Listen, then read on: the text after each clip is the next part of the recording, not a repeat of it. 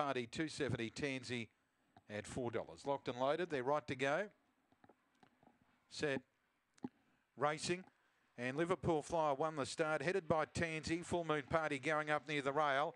Now trying to get up on the inside of them. Rockstar Stanley got held up for a run initially. Back on the rail is Lochinvar Juice, Mount View Rocks, and the tail ender Harold Bale. Down the back, Tansy in front. Full Moon Party into the clear.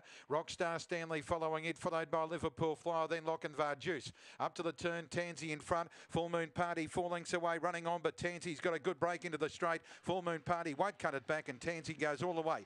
Beats Full Moon Party, Rockstar Stanley, Lochinvar Juice, Liverpool Flyer, Harold Bale, and the tail end of Mount View Rocks. And the run is 30.01.